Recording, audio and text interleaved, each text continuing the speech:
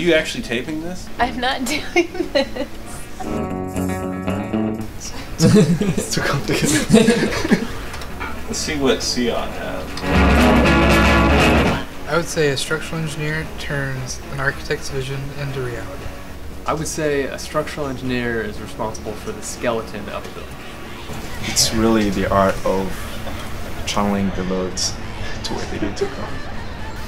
A structural engineer's job is to make architects' drawings suitable for the real world.